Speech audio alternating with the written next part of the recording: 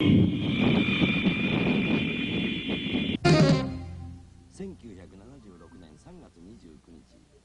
March 29, 1976, Meier took this outstanding series of photographs of 3 beam ships hovering over a wide valley near Bachtel-Hornli.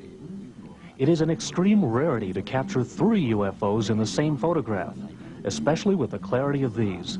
But to Meier, this remarkable photography had become commonplace.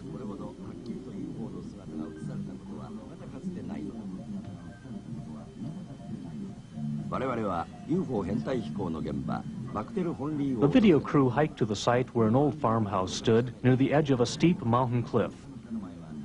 This is the location where Mr. Meier filmed both still photographs and 8mm motion pictures.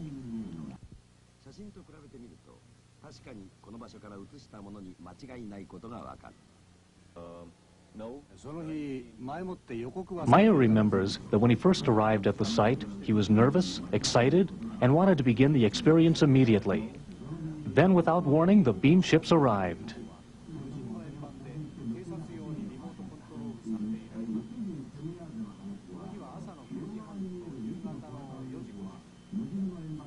As in previous segments, the ship is not affected by the strong wind currents.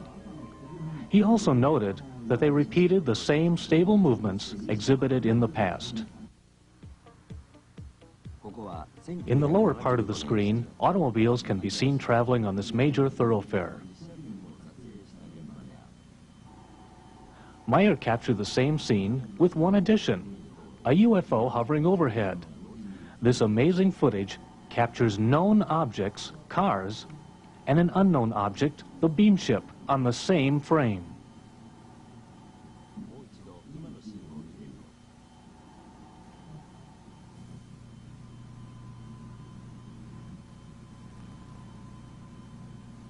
Here, the Japanese utilized the freeze frame technique in order to determine the size relationship of the beam ship to the car.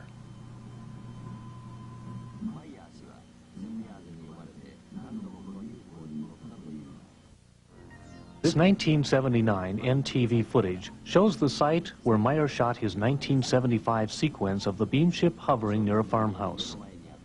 As this footage dissolves to Meier's original film, note the beam ship beginning an aerial display above a large tree which once stood near the farmhouse.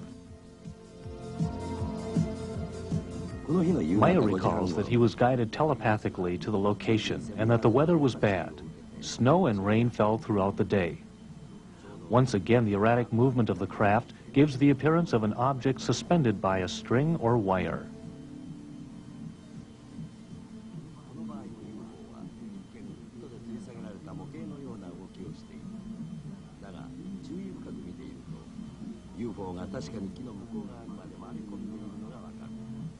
Close examination of the film clearly shows the craft circling behind the large tree.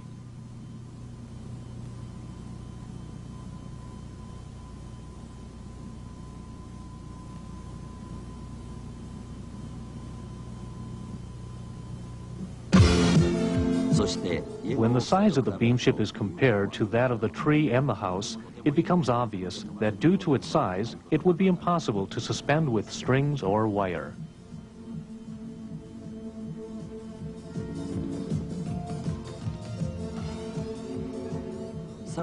In addition, the top of the enormous tree can be seen to move as the craft passes over it. This movement can be attributed to the backwash of air created by the ship. Watch again. Once more, the branches can be seen to sway from the force of the beam ship.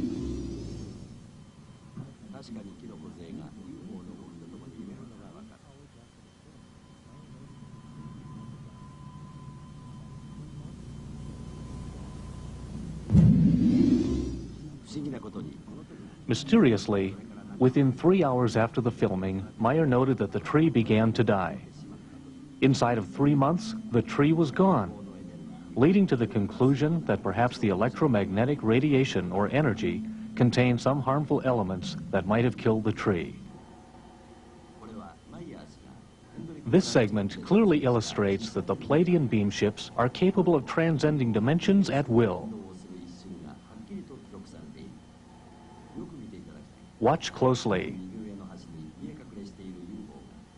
the craft is seen hovering in the upper portion of the screen. Then suddenly, it will literally jump down to a point just above the knoll in the lower center of the screen.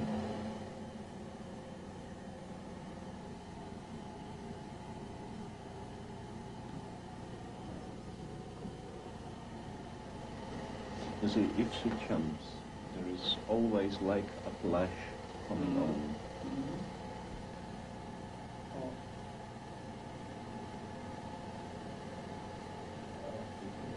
And sometimes I got UFO がこのような瞬間移動をするとき、なぜかわかりませんが、私の体に一瞬電気のようなショックを感じるんです。